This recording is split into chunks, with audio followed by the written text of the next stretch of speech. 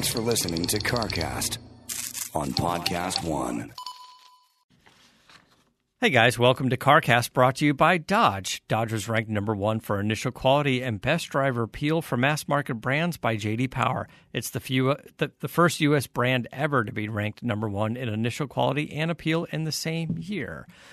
Let's see, coming up on this episode, we're going to talk a little bit about the TRX that I finally got the chance to drive. I'm going to be driving it for this week, which is pretty cool. We're going to touch on the new Ford Maverick a little bit, but we're going to welcome our friend Tavarish.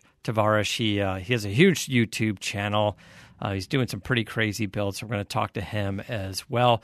But before we get started, let me tell you about Meguiar's. You know, over the last few years, Meguiar's has launched the next generation of protective products specifically geared toward DIYers. They have their hybrid ceramic line of waxes. They have their hybrid ceramic spray wax.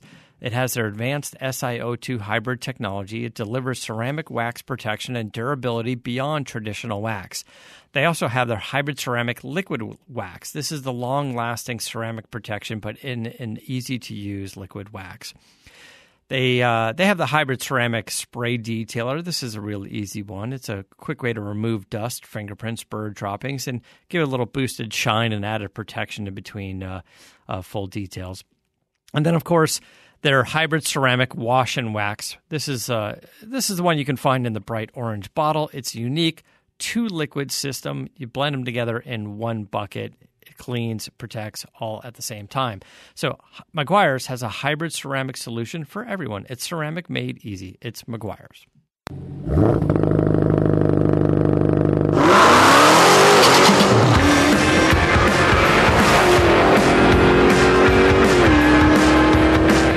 Welcome to CarCast. I'm Matt, the moderator, Deandra, here with Bill Goldberg.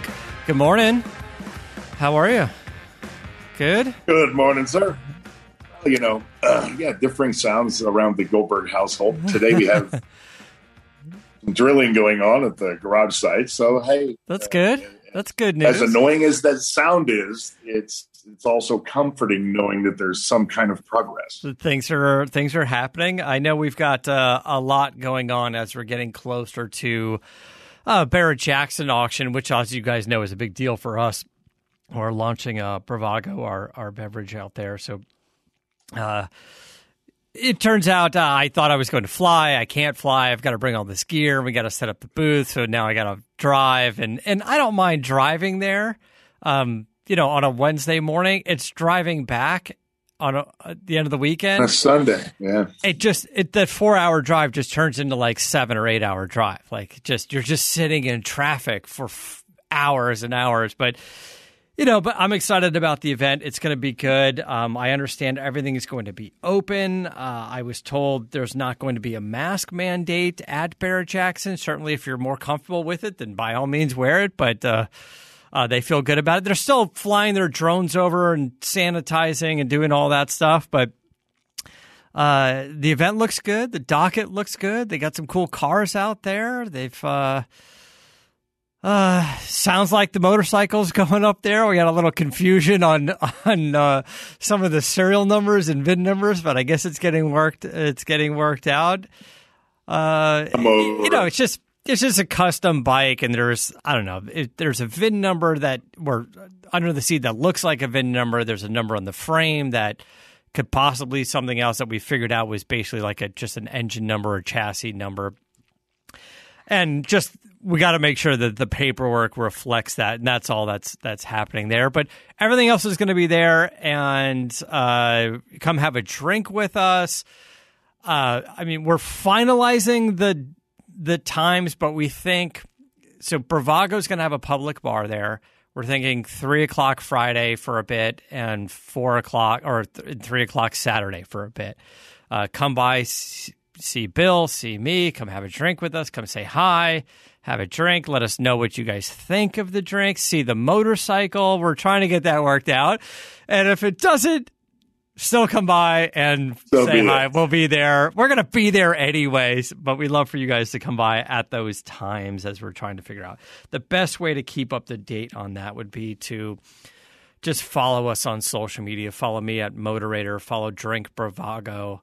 please, on any of the social media accounts, and then we'll keep you up to date. If anything has to change, we'll let you know. We're kind of hoping it won't change because Barrett Jackson's about to promote this as well. So hopefully things will go smoothly. Now, that all being said, we've got our friend Tavarish coming on the show in a little bit, so we want to be able to talk to him. But the big news, of course, this week has been the Ford Maverick. It's bringing back the mini truck. But let's do this. Before I get into that, let me tell you guys about Empire Records. I don't know why I keep coming up with Empire Records. Is it the movie? It's the movie, right? It's the movie, yeah. It's the movie. Nice free plug. Yeah, it's the movie. I should see that movie again. Maybe it'll help me remember Empire covers. Nowadays, cars are designed to keep you safe on the road, but are you providing the same protection for your car off the road? That's where Empire Covers comes in. Just covers, no records. They offer high-quality, affordable covers engineered to protect against rain, UV rays, tree sap, pollen, pretty much anything that would damage your vehicle's paint. And for premium protection, try out their American Armor covers. They're proudly made in their Kentucky factory, and they have covers for RVs, boats, motorcycles, and more. All covers come with a free multi-year warranty, and they have a deal for you right now. You'll get a 15% off your entire order plus free shipping with promo code CARCAST. Go to empirecovers.com/CarCast. Use promo code CARCAST. It's empirecovers.com. Protect what you love. Now, I had asked you in the past if they had some type of hail damage cover. Yeah, like something with some padding to it. Yeah. I've seen one out there, right? And it looks like it's the most ridiculous thing I've ever seen. It looks like it's blown up around your vehicle, right? So I don't know how it works. I mean, it seems as if it's similar to the car capsule, that I use. Oh yeah, okay. But it's much more ridiculous looking than I've ever. I mean, I don't even know how to describe it. Imagine putting a car cover on your vehicle and driving 20 miles an hour or 30 miles an hour down the road and having it completely fill up. Yeah, yeah. That's what it looks like. I don't know how they accomplish it, but short of a lightning bolt getting through it, I think it will provide safety for your car in a hailstorm for sure. Yeah. I'm sure it works. Ridiculous. It's got to work somehow, right? I don't know. I'll send you a link to it. It's the most ridiculous thing I've ever seen. But it has to work. Well, it doesn't have to work, but it seems like it would work. It seems like it would. If you have a good 14, 15-foot clearance above your vehicle anywhere you want to put it. Well, I guess they're assuming like if the vehicle is outside, you don't have any carport or garage. That's why you need this. 100%. And if you don't need this, then put it in the garage or the carport. Like you either have it or you don't. It's ridiculous.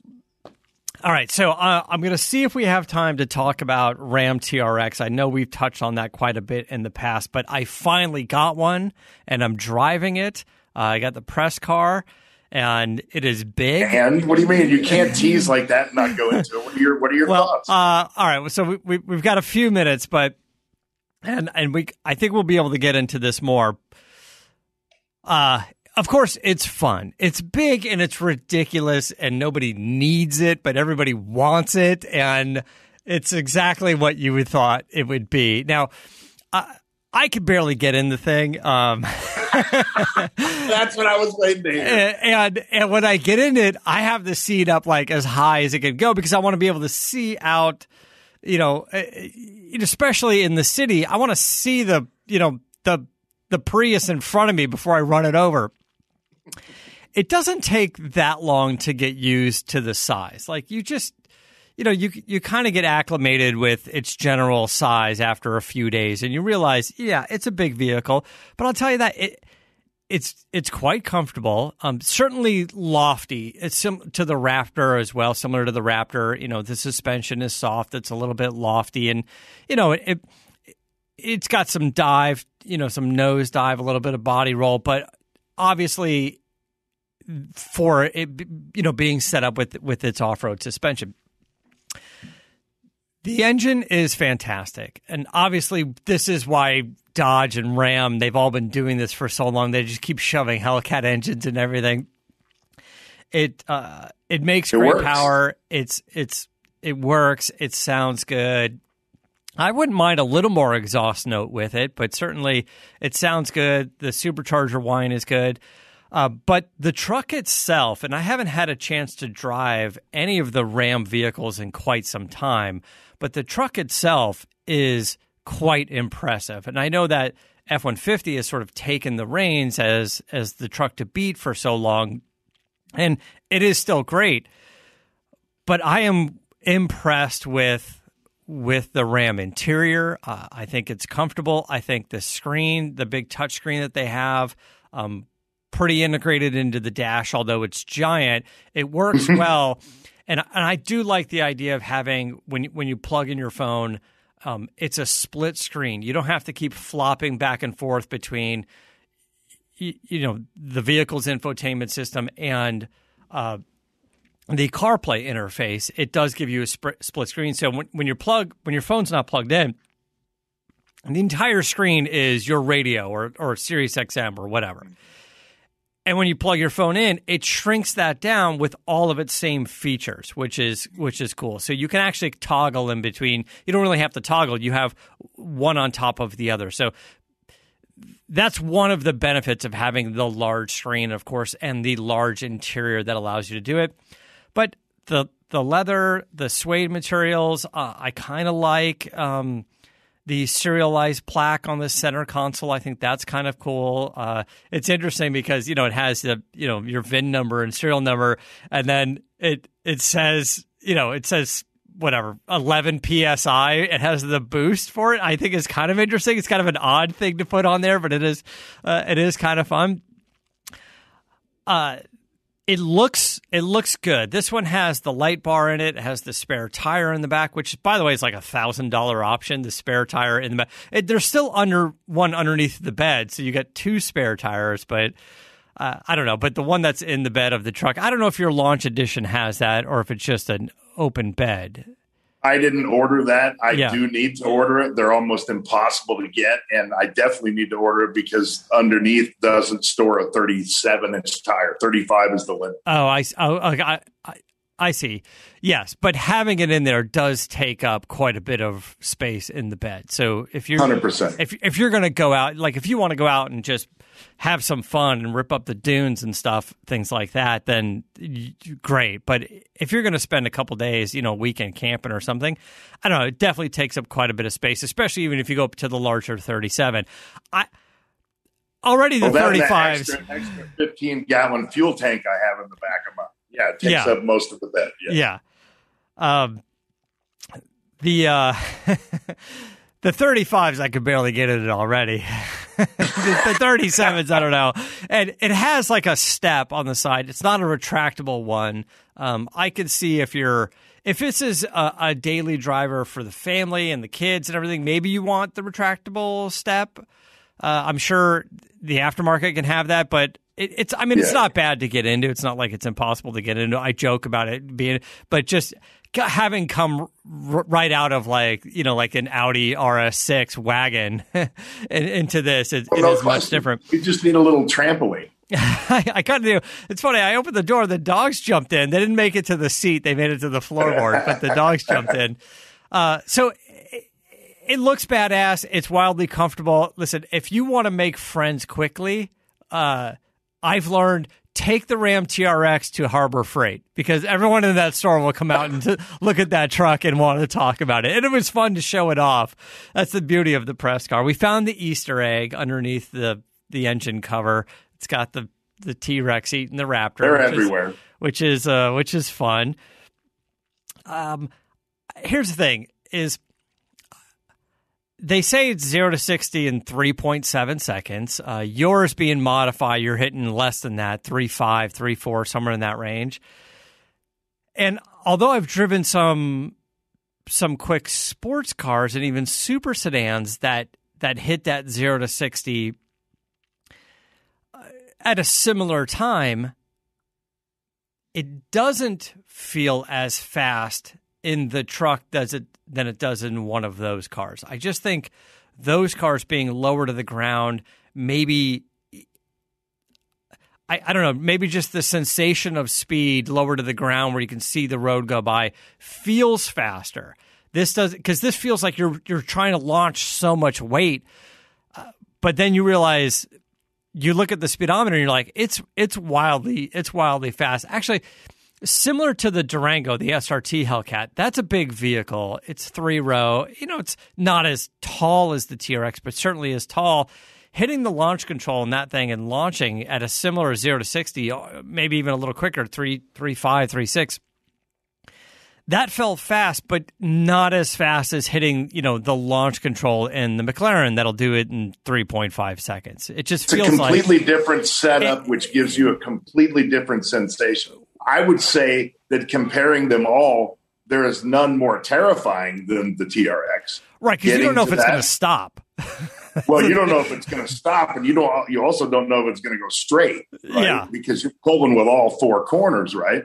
And so, I didn't do it in the sport mode initially, but the sport mode obviously makes a big difference. But once you just launch it in regular speed mode or whatever it is, it's kind of interesting to keep straight. Yeah, because the suspension definitely is lofty. You definitely feel a lot going on, and you feel up high. Which is why it's always fun to see the YouTube videos of something like the Challenger Hellcat drag race, the Ram TRX, because they're both almost equally as fast, but just two completely different machines. Completely different feel. I'll tell you, it is loads of fun. The Raptor's fun as well. We've driven those. Certainly a Raptor R in the future is the V8 version is going to be fun. We've said this before. I like the competitive nature of these two companies. I like the little Easter eggs and, calling it a T-Rex versus a Raptor. It's all in good fun because when you get into the vehicle, and I've been averaging about 5.6 miles per gallon because I can't keep my foot out of it. It is fun to do. I would like an opportunity to be able to take it off-road and experience it a little bit more. But I'd say certainly around town, it's fun and it's comfortable, and I've been able to drive it without any issues. Again, I have the light bar on it with the lights above it. I don't really know how tall it is. They didn't tell me what it is, so I'm a little hesitant to even try like a parking garage in Santa Monica or something like that out here. Don't do it. Yeah, I'm just not going to do it. I'm trying to just keep it outside the whole time. I can bring it in my warehouse. I got a huge, whatever, the 12-foot roll-up door, but it is fun. It is it's as much fun, if this makes sense. It's more fun than I thought, but as fun as I expected. Because you start to think about, you've yet to take it off road. Yeah, you kind of have to take it off road. I think you have to take it off road. But so my comparison is against the other ridiculous SUVs. How is it against a Durango Hellcat? How is it against a Lamborghini Urus or the RS8 Audi? As an SUV or as a truck around town, that's what I'm comparing it against. So it's just brute power and how it takes those bumps and stuff. But it's fantastic. It's fun. Before we bring on Shelby version. The Shelby version would probably be comparable right now. Yeah. And the one that I'm driving, I believe the base price was $69,000. That's pretty much across the board. It's outfitted with a few options. It's $90,000. I don't know where the launch edition ones came in, but $90,000 with the light bar and the spare tire in the back, and of course the heated and cooled seats and all the options on the inside and the good sound system.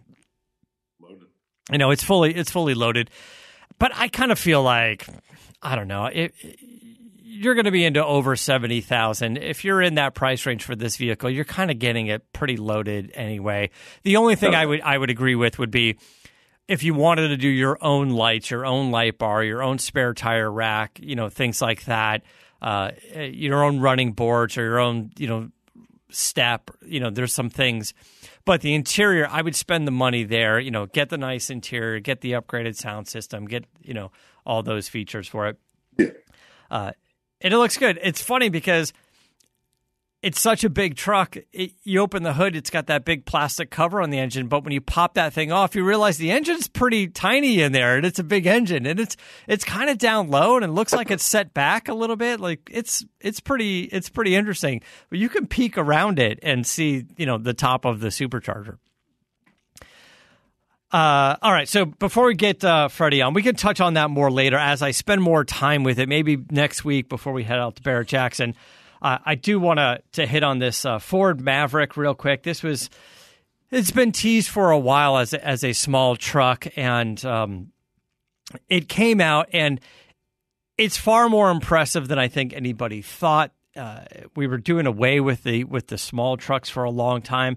This thing is about 10 inches smaller in length than the Ranger, but not bad, like pretty capable. Again, you're shopping for this. You're not necessarily going, oh, I want an F-150 or I'm going to get a Maverick. You're not really doing that. Yeah. This is, I don't know. It's actually smaller than I believe the Honda Ridgeline is, and that the Hyundai version, the truck that's coming out, I think it's about that. That would be the only competitor to it.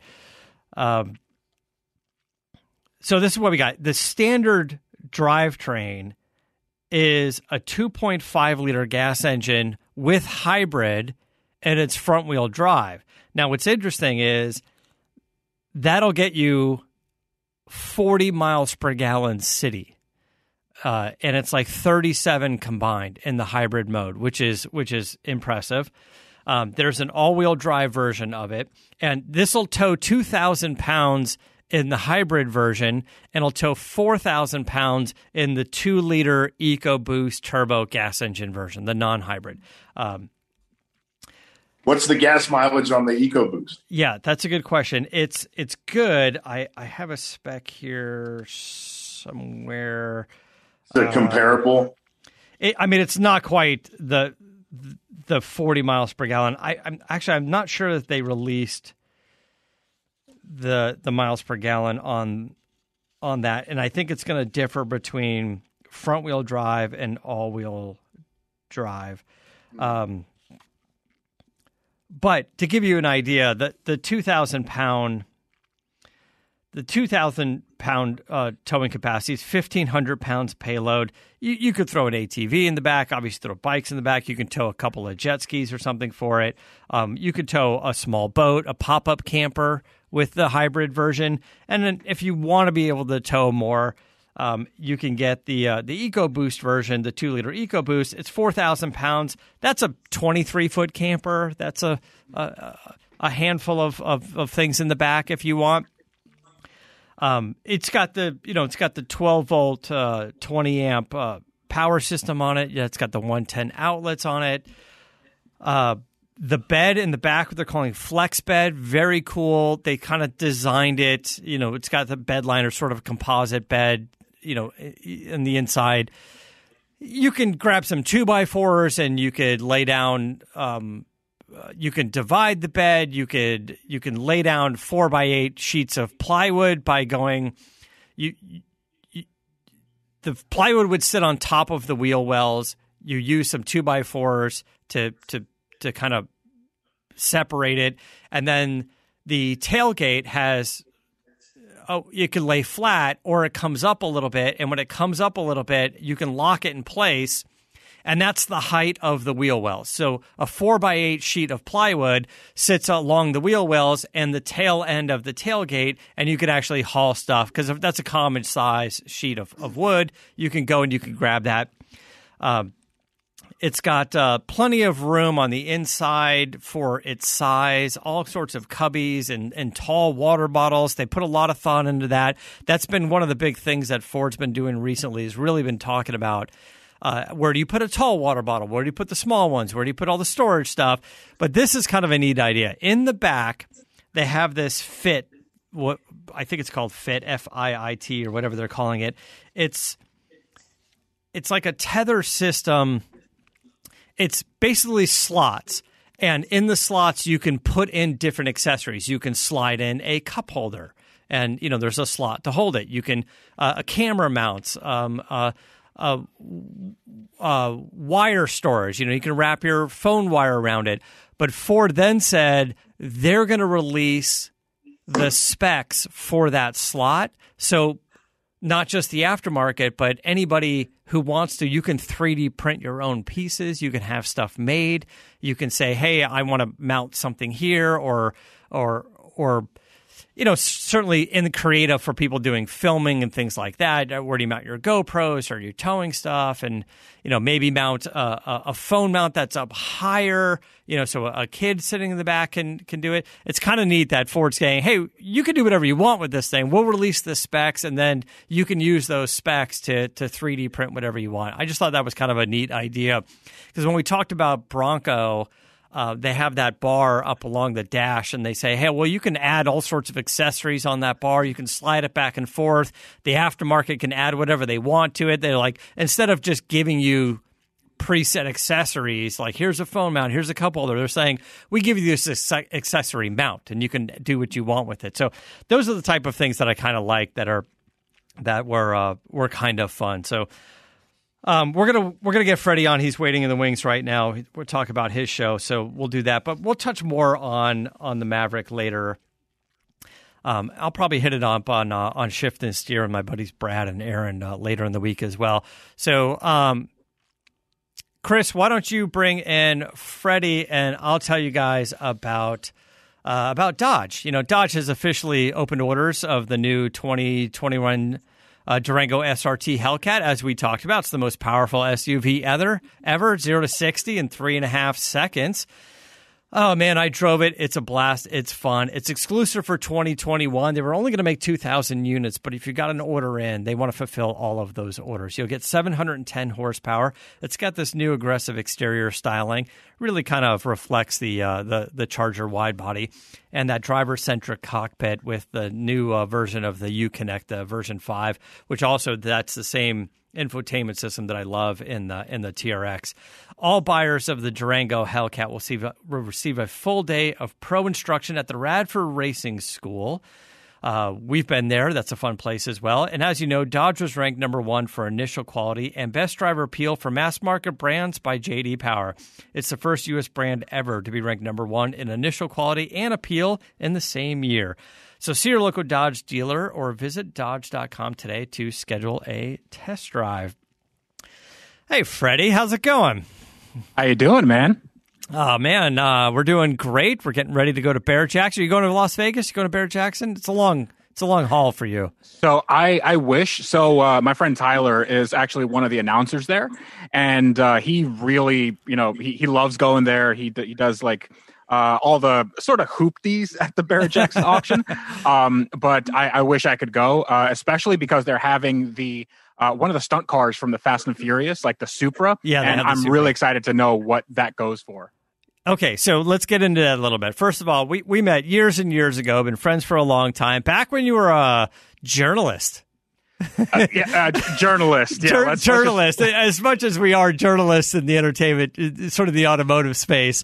Absolutely. And it started the YouTube show, several YouTube shows. So Tavarish is the name you go by online. You have a YouTube channel knocking on the door of 2 million subscribers right now. How long have you been doing the YouTube channel?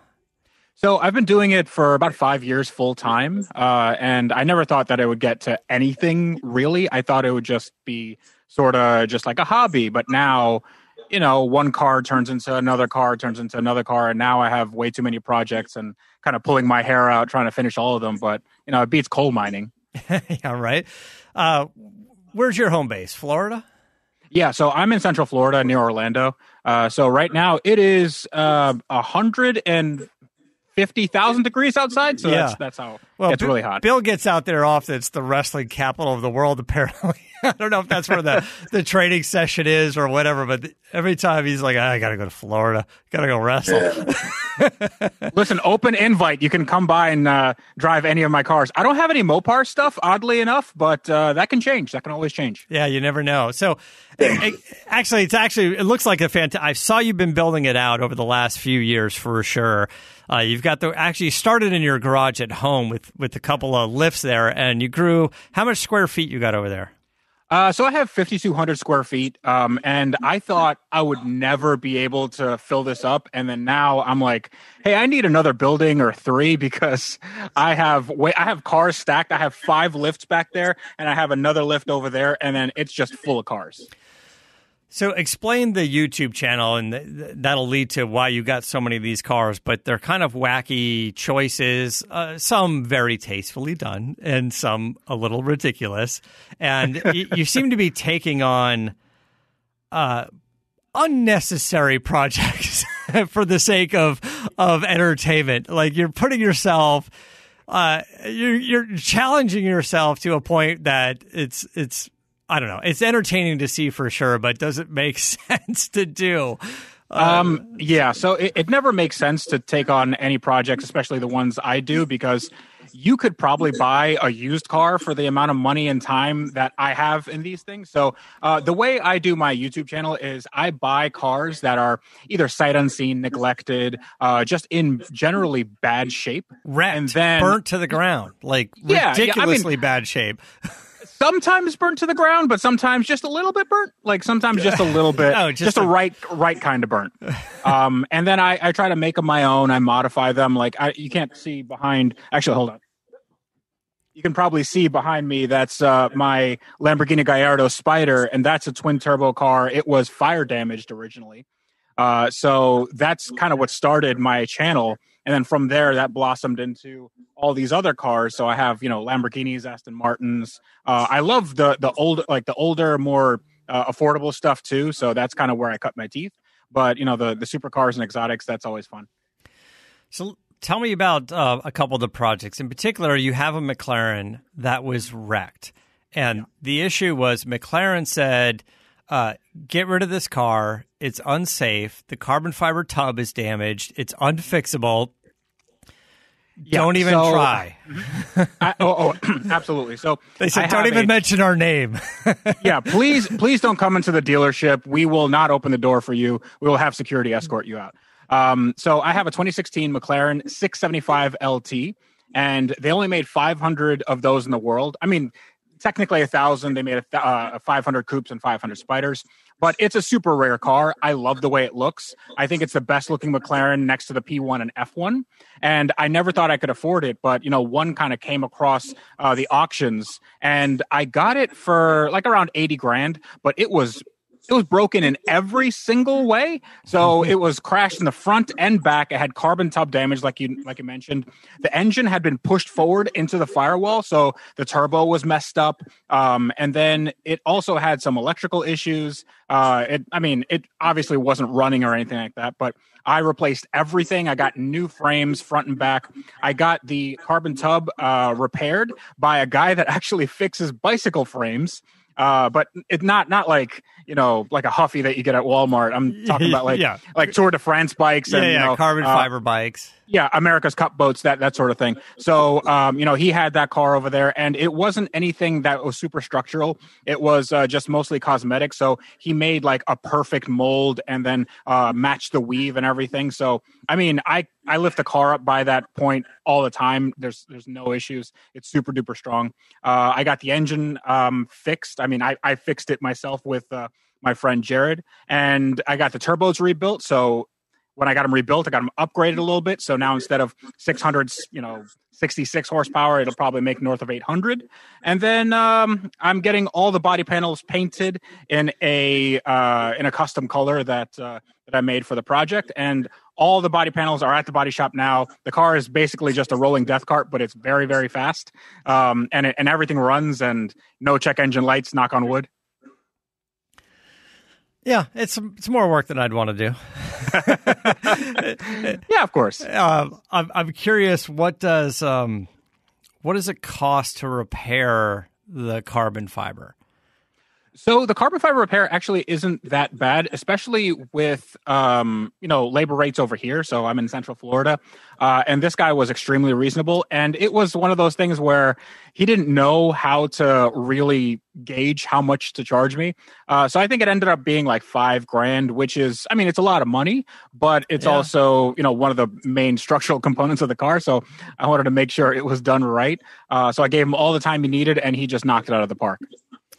It's interesting to see some of the videos you've done documenting that process because, like you said, it hasn't been done before. So there was a little bit of a learning curve process to it. So. Oh, of course. And like, there's another thing that hasn't been done before on that project. It's so McLaren has this this kind of in-house tuning company, MSO, McLaren Special Operations, and they will modify your car for an exorbitant fee, but they'll do it in a way where your car is different from others. So I really wanted a roof scoop on my car. That's one of the coolest things you can get on a McLaren. You have the like intake on top of you. You can hear all the intake noise and all that.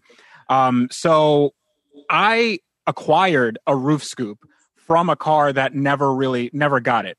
And this was the last one in the world. And McLaren would not sell many parts for it. It was a total like, oh, a friend of a friend of a friend got this part. And, you know, if I went to McLaren to install a roof scoop on a 675 that wasn't crashed, because I mean, they obviously wouldn't touch my car, it would have cost north of $80,000. Yeah. Yeah. That's but I'm doing it myself. So you did it yourself. Yeah. Let's talk about the Aventador. It's, I guess, one of your earlier projects, right? You wanted an Aventador, and so you ended up buying, I don't know, this one of the stunt cars, one of the I don't know if it's a hero car, a stunt car, but certainly a ratty one used in one of the Fast and Furious movies. Yeah, actually, it's a Murcielago. So, but it has the Aventador paint. So it has Arancia Argos. That was an Aventador paint. But I got it's a Fast and Furious hero car. But the hero car and stunt cars, it doesn't really mean anything at this point because they're all stunt cars. They're all super used and abused. And I think when I first got it, I went by you and like I just showed you the car and you were like, oh my God, this thing is such a pile of crap. That's right. Yeah, you dragged it over. We saw it when you bought it. And then, I don't know, sometime later, I saw it on display at SEMA done. Yeah, it's at SEMA. Actually, right now, that car is closer to you. It's at the Peterson Museum in LA. So you can, it's on exhibit. So you guys can go see it, you know, whenever you want. And it's totally redone. Everything was done from the ground up. I mean, we got it had 11 layers of paint on the front fenders because they painted it in a parking lot multiple times because when they were filming in Iceland, the car just got messed up. I redid the entire interior. Everything's custom. The engine, the wheels. I mean, it's a full restoration. So now that's a museum quality example. And fun fact, I just bought the stunt car, which is a sister car to that, which is in way worse shape. And that's coming over from the UK right now. So I should have that in a week or so. Yeah. Bill had to jump off. He had an appointment, but I wanted to be able to get in this a little bit more. Sure. Tell us about the new show. Tell us about well, it's not the new show. It's season 2. No, it's we're actually in 5. But we just finished filming our 5th series. I call it a series because it's 5 episodes, so it's more like a mini series than a full season of a show. But we just premiered our 4th season on my YouTube channel, and then we just finished filming the 5th. About 2 weeks ago, and I don't even know what year it is, so you know, don't quote me on that. But yeah, but you've only been doing it for a couple of years, right? We've only been doing it for 1 year. Only 1 year. 1 year. That's what I thought we were on like year 2. That's why I was thinking season 2. I'm going by year 2 starting, but this is Car Trek, right? That's the name of the series. Explain how that's different than your own YouTube channel. So it's a little bit different in that it's like a show that me and my 2 partners, Ed Bolian from VinWiki and Tyler Hoover of Hoovy's Garage, we wanted to make something that was special, kind of like a spiritual successor to like old Top Gear, you know, like season 5, 6, when they didn't have a ton of budget, even though I know they had a ton of budget, but it just felt a little bit more organic and not like super, super produced, which is what people think of when they think of Top Gear now, which is like this crazy over the top show where, you know, you have $1 million budgets and they can do anything they want. They can take a car to space if they wanted to. We wanted to do something like that just worked on our chemistry because we're all friends. And we wanted to also have a chance to do things with our own cars because that's one of our differentiating factors, that we own the cars. We're not just like renting them, or, you know, we don't have press cars. Like, these are our actual personal cars. We have to buy them every season, and then, you know, we have to sell them off if we lose. It's kind of like a competition thing. So it's that's a little bit of differentiation, but you know, we try to have fun with it. Okay, so where do we find that show for people that want to watch that?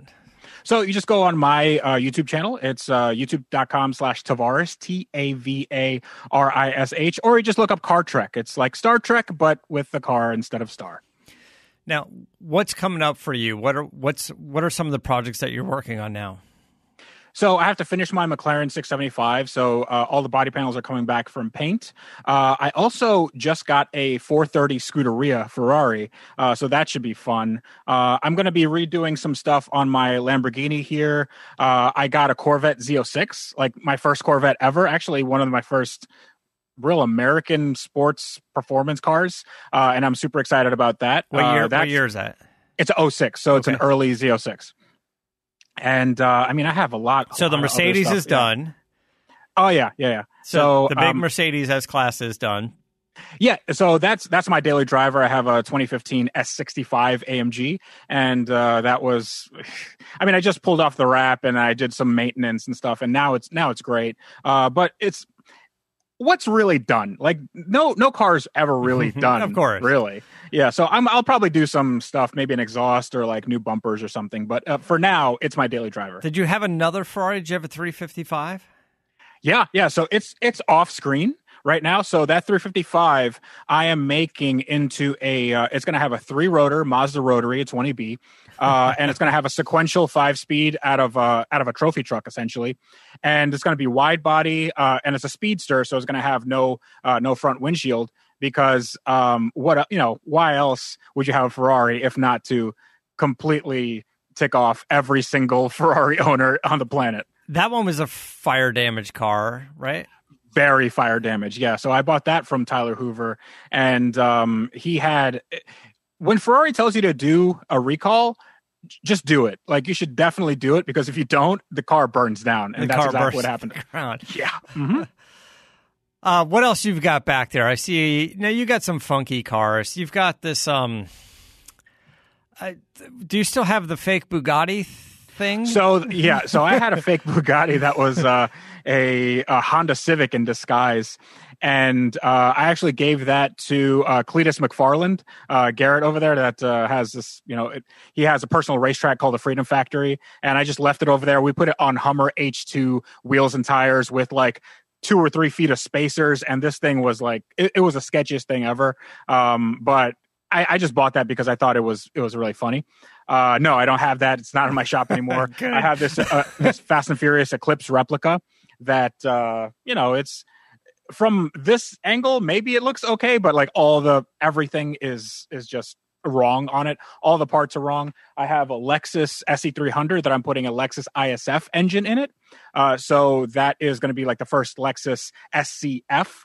I have Matt Farah's million-mile Lexus back there. So it's a Lexus LS400 with 1 million miles on it. Everything works. And SL55 Mercedes. I forget. I have a Porsche 911 Turbo with a 4.2-liter stroker. Should make 1,000 wheel horsepower or something like that. Aston Martin V12 Vanquish, Aston Martin DBS, another Mercedes, and a Lotus Esprit that I got for $10,000, and then probably some other stuff that I can't remember. What year is the Lotus? It's a 1990, so it's essentially like the Pretty Woman car. Yeah. And it actually came with a VHS of Pretty Woman because the guy just loved the car so much. Okay, so other than probably the 2 Aston Martins and the S-Class Mercedes, does anything else run? So most everything runs, other than the stuff that's been like really on fire. Yeah. But the Astons run, the Mercedes runs, the Lambos all run. Let's see. I mean, I have a 3000 GT VR4 99. That was my dream car, and that runs. I mean, everything on the lift over there runs, with the exception of the Lotus Esprit, which had all the bent valves, just all of them, just at once. And then that's it. Now, Toyota Supra as well. Do you have one or two? Oh, I forgot about those. See, yeah. So I have two. Toyota That's what Supras. I thought. You have a non-turbo and a turbo? Yeah. So they both started out as non-turbo hardtop 5-speeds. Okay. One is a left-hand drive, so it's USDM, and another one is JDM. So I built up the left-hand drive, the USDM one, so it has a new paint job. It makes now 682 to the wheels, to the tire, which is nice for a 200,000 mile block. And I love driving it. And I have another one that I just got, which is the worst one on the planet. It is like completely like JDM'd out. Like it's gauges upon gauges. There's like a turbo boost gauge. It's a non-turbo. Like it's really, really bad. So this was a JDM Japanese import. And that I'm going to do essentially another restoration on. And then I'm going to give it to a friend of mine. Okay. What's on your list now? Do you have a wish list of maybe one or two cars that, I mean, you want to finish some projects and you've got a lot going on, but maybe, I don't know, is there a project that you want to do, wacky or otherwise, and then is there just a car you want to have? Yeah, so there's one that I think about every single day, and you've probably seen this video, and it's the one where a Bugatti Veyron goes into the Galveston Bay, and it's the one where it's a crazy story. So a guy bought a Bugatti Veyron back in 2009, 2010, and he drives it into the bay for insurance fraud reasons. And he said that like a seagull got in his way or something like that, but he didn't know that he was actually on camera. And that made it that was like one of the early viral videos. So I really want that car. So that like flood Veyron. And I found that car and I was negotiating with the guy who had that car. And I thought everything was going to go well for me. I mean, it was more money than I spent on anything ever, including my house. But like we reached an agreement and then he was like, no, I want, $100,000 over that price. And I'm like, oh, okay, that doesn't make any sense. I'd have to pay this off for the next 15 years. Like it doesn't make any sense. So that's kind of the one that got away. If it comes back up at some point, that's fine. But right now I'm trying to find some maybe like a Miley Veyron, not like Miley Cyrus, but just like one with Miley's, one with miles on it. Yeah. So like a Veyron that just needs work. Maybe like even an early Chiron because they just released the Super Sport. So, maybe the early ones are just taking a dive in values. Jaguar XJ220, that sort of thing. But I really want like a hypercar, but not at these prices, not in this market because everything's going crazy. Right. But staying on theme, you wouldn't mind something. You want the highest mileage Bugatti out there, or maybe something a little bit damaged, or and then you'll just do what you do onto it to try to bring it back. And it's easier for me to do that because honestly, I love the story because there's no story with a Veyron that's like, well, it has 5 miles on it and it's been, cleaned with a diaper every night. Like, I don't care about that. Like, if you're telling me that like a rapper bought this and then he gave it to one of his entourage and then they used it as an Uber for 3 years, like that's really interesting to me because it's so far out of the realm of like normal that I'm just so drawn to it. Like any car that has like a weird history or just something sketchy, like I love being a part of that story.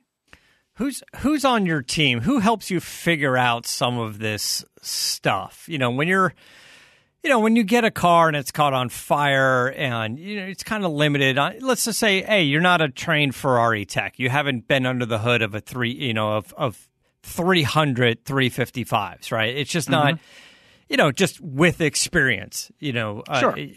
You learn more with just experience, but you have a handful of different cars. You've done some pretty wacky things with it, and there's not a lot of books on the shelf going, "Hey, this is how you pull the engine on your Lamborghini and rewire it." And who's on your team or who's helping you to figure some of this stuff out, or how are you figuring it out? Like, so I'm using what most of us use, and it's Google. So. I try to do everything myself. Now, I do have a friend that helps me out, but he's also he's been working in the field for a while. He did modifications in a company called Speed for Sale. His name is Jared. I mean, he's been on the channel a bunch, and we actually have a channel for like with both of us doing some budget builds, and it's called Wrench Every Day. And he helps me out in a lot of the more technical stuff, but it's, we're all just flying by the seat of our pants. Like there's no manual for McLaren 675 LT. Like I do have the factory service manual, so I can follow some of the factory approved methods, but we're just doing the same thing on every car. We're just making sure that the bolts are correct, and if it needs Loctite, and we're making sure that all the torque specs are correct. We're measuring 3 times, just stuff that you should do on every car, because every car is basically just nuts and bolts. Some of them are a little bit more expensive, but if we need like computer stuff that to recalibrate things, then I'll usually just buy that. There's a lot of times there's like Chinese clone software that works just as well. I have that for the Mercedes and the McLaren. So like realistically, I'm never going to have to go to the dealer for anything. I mean, I've taken off, like the McLaren was down to the carbon tub. There's nothing that McLaren, the dealership, could ever do for me. Like I don't need them for anything. Right. If I can rebuild this car by myself, like listen, they're not going to be in my my phone book.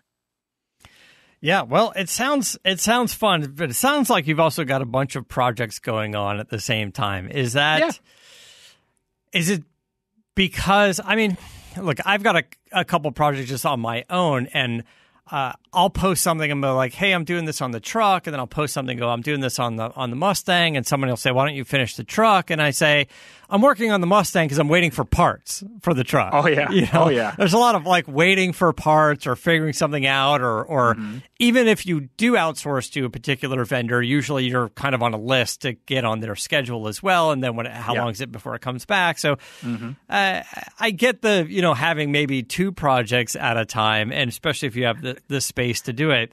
But you have far more than 2 going on at the same time. Well, I mean, to maintain a YouTube channel, you need to have variety. And I've realized that you can do, 1 car at a time, but then you have those parts issues. And then you reach a point of burnout, like if you're like on a car every single day for 6 months, you're not going to want to deal with it anymore. Like there's going to be a point where you go, if I go into my garage and I see that Lamborghini, I'm going to light it on fire again. It gets to you. So you need to kind of reset your kind of mental state by working on something else or just walking away from it for a little while. But that's why I have a lot of other cars, because people tend to like other makes and models. The people that like the exotic stuff might not like the cheaper stuff, but people that like the cheaper stuff don't care about the exotic stuff because it's not as attainable. So the parts thing is a definite concern, especially now because everything's on back order. So yeah, it is. you know how it is.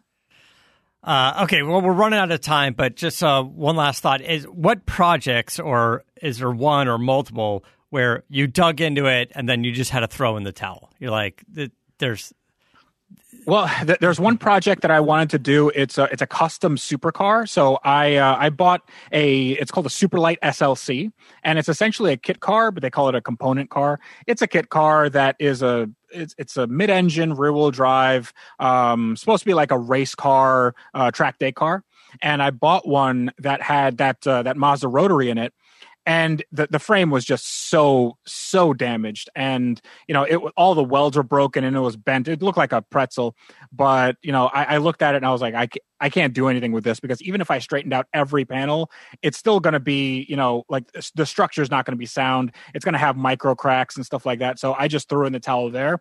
But I think I'm going to go back to that project probably next year for SEMA, because I actually bought another one that is not in the garage yet, but I actually bought one of the stunt cars from the movie Need for Speed with what's it called? Like Jesse Pinkman, who was the Aaron Paul. There we go. Yeah. So I bought one of the stunt cars from that movie. So I'm going to be working on that and then making my own essentially supercar shell on top of that, which is, I don't know how it's going to turn out, but if you're not ambitious, then why are you even doing this? Yeah. Okay. Well, it sounds good. Are you going to be at SEMA this year? Oh, yeah. I mean, are you going to have anything on display there? Yeah. So I think I'm probably going to have maybe 2 cars. So McLaren is definitely coming. I'm going to try to maybe get the 430 Scuderia and maybe some other cars if anybody wants me. But I'll see you there. Awesome, man. Well, I'm looking forward to it. We'll miss you at Barrett Jackson. But there's another one coming up in September in Houston, so that's a little bit closer. Maybe you want to do that. Yeah, sure. Send me pictures. So follow me. He's The Real Tavarish on Instagram and Twitter, and he's Ask Tavarish on Facebook. But really, you want to go to his YouTube channel. Go to his YouTube channel, search for Tavarish. You'll see his wacky little icon with his. It looks like almost like a Simpsons character. And, it's great. The videos are fun. They're energetic. They're definitely. You're taking on these ridiculous projects, but they're fun to see and how they evolve over time. So congratulations with the YouTube channel and all the success that you're having there. The warehouse looks great. The projects look great. Thank you. Can't wait to get out there. I don't really like Florida, so I don't know if I'm going to get out to Florida. But listen, I got AC in here. It's very nice. Just don't go outside. But I'd love to stop by and check out what you have at some point. But absolutely, open invite. Yeah, awesome, man. Well, don't be a stranger. It's good to have you on the show and good to connect with you again. It's been a minute since once we lost events for a year or so, we realized we don't get to see our friends in this space. Absolutely, and we missed that for sure. But. All right. Thank you so much, Freddie. Take care. We're going to wrap things up here. Thank you. I'm going to tell you guys about Geico. You guys own your home or you rent your home. Either way, it can be a lot of hard work. But you know what's easy? It's bundling your policies with Geico. Geico makes it easy to bundle your homeowners or renters insurance along with your auto policy. And we know that's a good thing because you already have so much to do around your home already. Just visit geico.com and get a quote and see how much you could save. It's Geico easy. Visit geico.com today. All right, guys, thanks so much for tuning in. Of course, you can check us out at CarCast Show. You can follow me at Motorator and, be posting some of the cool rides in the TRX, and hopefully we'll see you guys at Barrett Jackson, Las Vegas. I hear it's going to be open. It's going to be a good event. So until next time, keep the air and the spare in the bag and the wheel. For the latest updates and call-in times, follow the show on Facebook, Twitter, and Instagram at CarCast Show. If you'd like to write in, fill out the form on CarCastShow.com. And don't forget to give us a nice rating on iTunes. CarCast is a Corolla Digital production and is produced by Chris Loxamana. For more information, visit CarCastShow.com.